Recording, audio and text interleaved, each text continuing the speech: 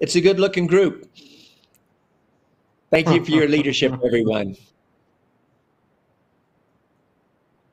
All right, with that, Mukesh, I think you and I are sliding out, and you guys are going to continue for a panel. Thank you once again. So proud and nice job. Thank you. Thank you, John. Thank you, and congratulations once again to all of our awardees.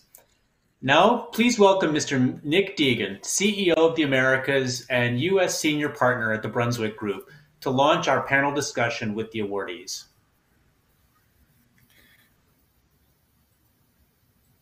Thank you, Scott, and thank you, everyone. I hope everyone can hear me okay. Let's wait here a second.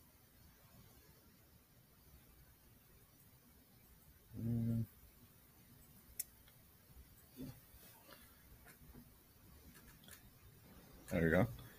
Thank you, everyone, and thank you, Scott, and delighted to be with such an august group. I wanted to add my hearty congratulations to Chandra, Raj, and Punit. It's been really remarkable to see what you all have accomplished, and just want to echo as well John's remarks about USISPF and what Gaurav and Mukesh have done. I'm Nikhil Diogan. I'm CEO of the Americas for Brunswick, and I've been also a board member of USISPF, and watching what this group has done in conjunction with its members has been nothing short of remarkable. I think I want to add my congratulations to what you have done, and just listening to all of your remarks, what strikes me most is the humility that you all show and how you really represent the best of the U.S.-India partnership. Because when that crisis came to pass, Raj, I thought you said it best when you said that there wasn't ever any doubt that this community would spring together with real dedication and action. So I don't want to spend the entire time talking about COVID, but I figure we should at least start there. And Raj, if I could start with you, there was a critical moment when the second wave really hit India, where the community really came together. I would, if you don't mind, just describing a little bit that moment, because I think it was quite remarkable to see the variety of people who came together.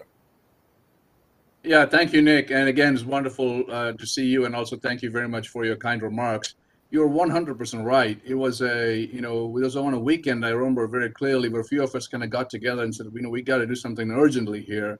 And within a matter of 12, 24 hours on a Sunday afternoon, we had a Zoom conference call. I bet you it had, the CEOs of Fortune 50 companies ranged around, and they all readjusted their schedule to come on the call to mobilize the efforts.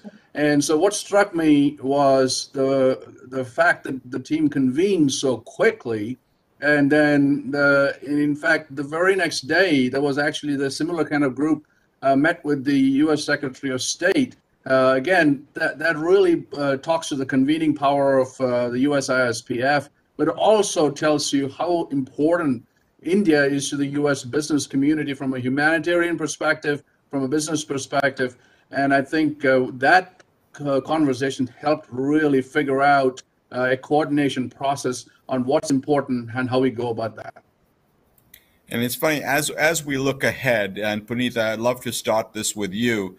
I think all of us who've seen that partnership in action want to make sure we don't lose that momentum. We want to make sure we really continue with that same spirit. And Punit, as you think about this, you've mentioned one of the things that struck you was the public-private nature of this, and how that's something that you hope will continue. Can you elaborate on that a little bit and talk a little bit about some of the next steps as we hopefully come out of COVID, as things hopefully start to go back to normal? Just talk a little bit about the power of that public-private partnership. Well, I mean, COVID, stating the obvious, was devastating.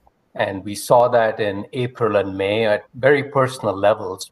As I said, my mother got COVID at 81, so it was really personal for me. And I've got 50,000 professionals that call India home. 6% of them were with COVID. So it is our responsibility to make sure that they navigate through this. But what COVID also showed us were a couple of things. One, as Raj said, the importance of India and how multinational corporations, US domiciled corporations, view India so critically from an importance standpoint.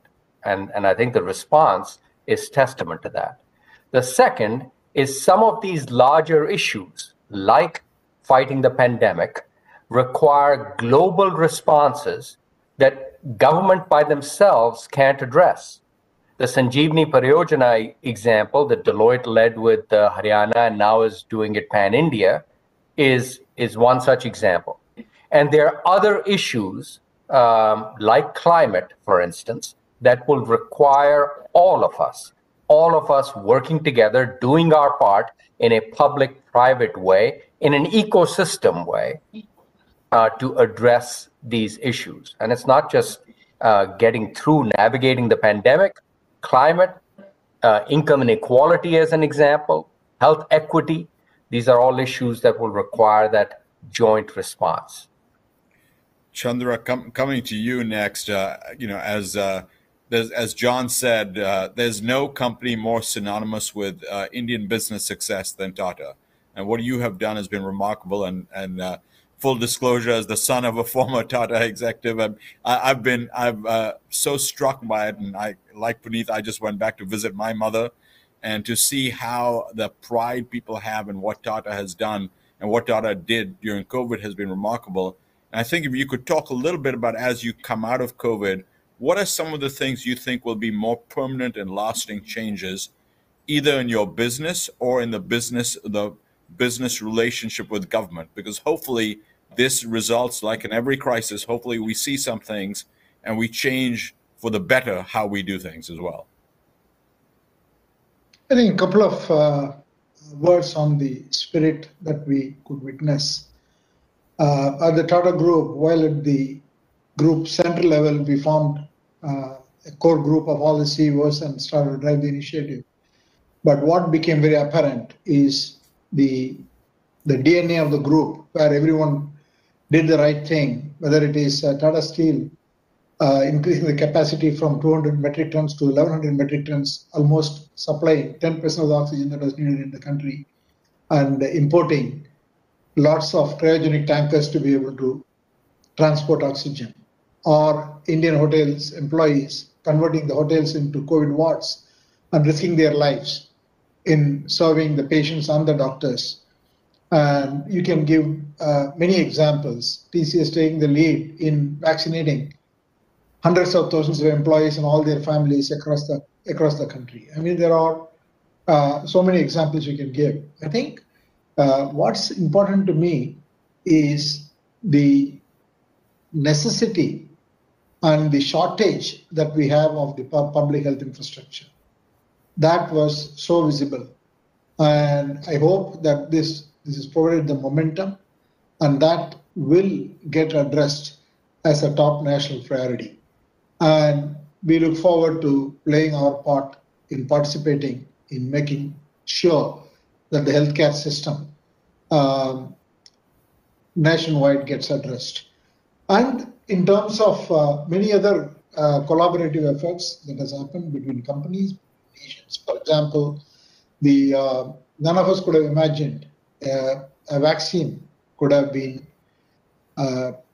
tried, tested, and launched in 12 months. Normally, the trial will be 6-7 years.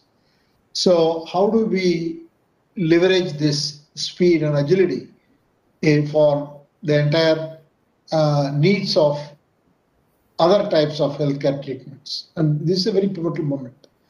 And we should not miss that opportunity.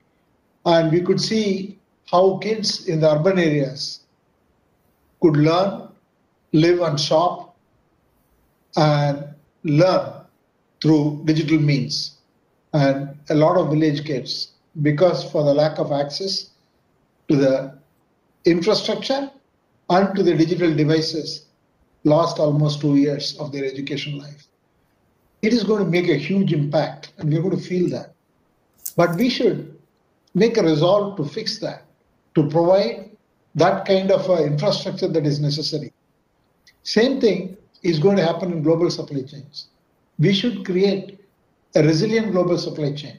We should move from or change from just-in-time to just-in-case supply chains so that the global system doesn't fail. We all face that problem. I don't want to take specific instances. We all faced issues in the supply chain, not only in terms of our economic activity and businesses and production, but also in procuring medical assistance during the pandemic.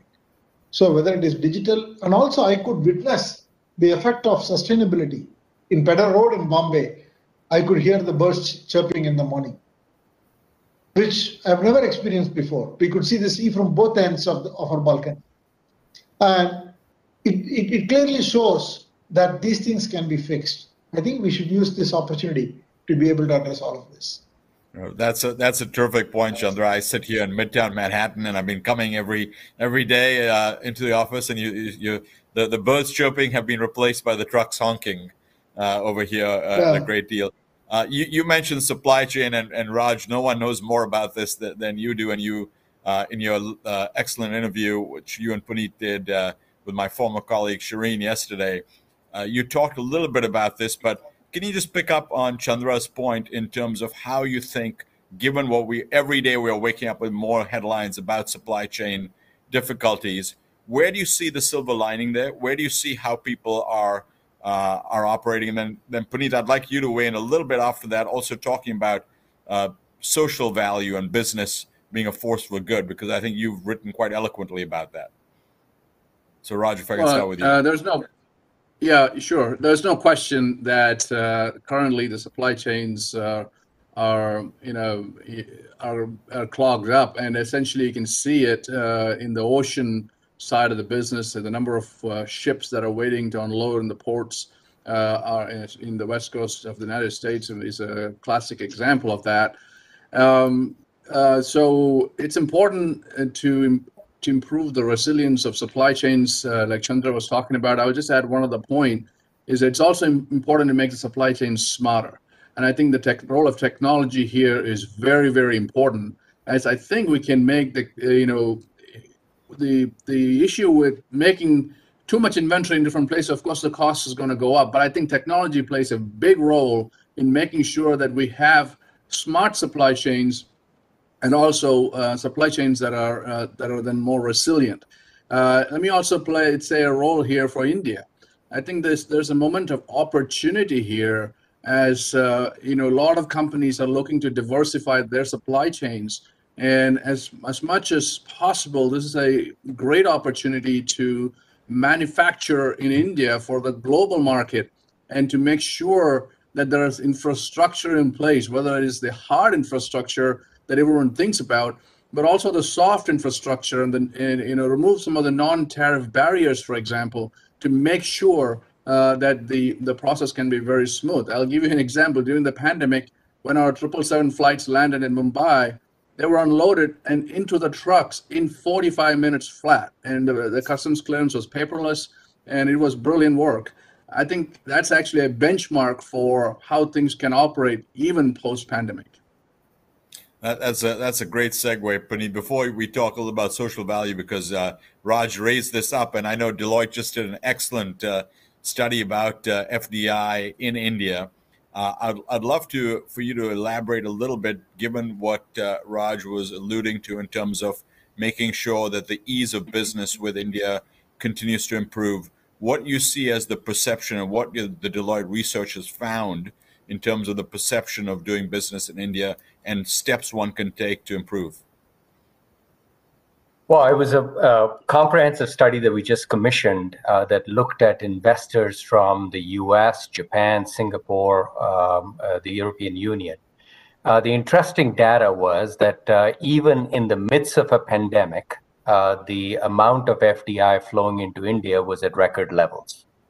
That was one takeaway. The second takeaway was most of these investors were not only attracted to India as a place to manufacture for export, they were really attracted by the local market, which should be obvious, but was a really important takeaway. The third, and I can go on, I'm not going to spend all my time talking about the FDI study, but the third interesting takeaway was there was a real disconnect between what is happening on the ground. The example that Raj gave around digitization of the customs process or the repealing of the tax law that was regressive, to the perception that exists, particularly in Japanese and Singaporean investors, about ease of doing business in India. And I think that needs to be addressed. Now, to your question about social good, I found it interesting in listening to the acceptance speeches for Chandra and Raj about the notion of purpose. And Deloitte is a purpose-led organization. Our purpose is certainly to create an impact for our clients, to develop the 350,000 people that call Deloitte home, but also to give back to the communities that we live and work in. And what happened in India is a very good example of not only doing the right thing because it is the right thing, but doing the right thing because it is the right business thing. Giving back in the way that Deloitte, Tata, FedEx, and many others did in this pandemic allowed us to live our purpose and convince the stakeholders that comprise our organizations that we are an entity that does good. I'll give you one tangible example. 86% of the 345,000 professionals at Deloitte are Gen Zs and millennials. Their number one issue is climate. I recruit about 50,000 individuals globally every year, and I speak at university campuses in the United States, in Europe, in India. Invariably, I'm asked, what does Deloitte do beyond its core profit motive?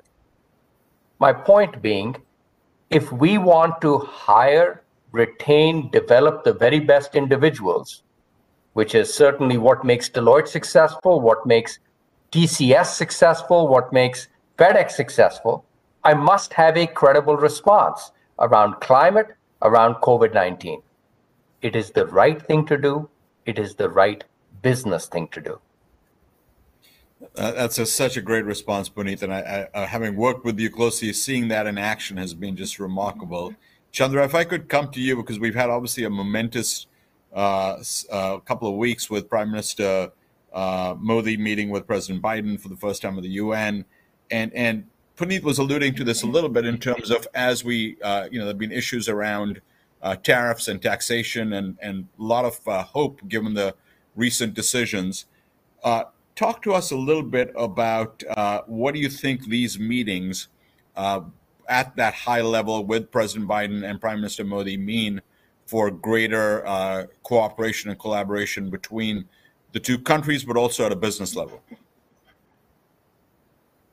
First of all, let me say that these meetings are historic and they make a significant impact because they set the tone. And US and India, all of us know, especially in business, they are natural partners and natural allies. While there may be a cooperation at the defense level and any other level, I think business level, in terms of the economic impact that we can make on each other, is just humongous. And these meetings set the tone because both leaders emphasize how both countries can work with each other. I truly believe that India can emerge, I think Raj alluded to this, as a very, very important player in the rebalancing of the new global supply chain. At the group, we are already building a telecom network solution stack, 4G, 5G and beyond. And we are investing in electronics across the board. And we are looking at a number of other areas. And there are other players who are doing that too. I think in the post-pandemic world, India and US can play a significant role in development of infrastructure in India, in the whole digital area, and defining the complex issues around data. And India has built some of leading world-class platforms like the Aadhaar, like the UID, and so on. They are examples, but many such more things can be done. I see a very big opportunity in education, very big opportunity in healthcare. These are digital platforms that will be linked to the physical things on the ground. So I think it's a very strong signal, and many things will happen, and we should be at least aspiring to increase our trade to $500 billion. There's a lot of work to do from where we are currently. Yeah, that's very helpful. I know we're almost out of time. I just want to end with, as my old colleague used to say, a quick lightning round question. If you could each just give me in 10 seconds or less, what's the thing that gives you the most hope as we come out of this year? The next 2 years, as we emerge from this, that would be terrific. Raj, if I can start with you, and then go to Punit, and then Chandra. Well, we at FedEx are very bullish on India as we reinvent FedEx at the intersection of physical and digital, and India plays a huge role. As Chandra just said, we think the potential for trade between India and the United States is multi-fold from where it is today. So that gives me hope. Punit? This is India's century. Great. Thank you. Well said. Chandra, I think the next 10 years is going to be a terrific place to do business is India. Well, look, thanks all of you. And I can, as somebody who ran a TV network for 9 years, I know how important it is to end on time and not make Scott wait too much. So thank you very much for all of you. And once again, congratulations on such a well-deserved honor, and congrats to John and Mukesh and the team for really leading us through this momentous period. Thank you all. Scott, back to you.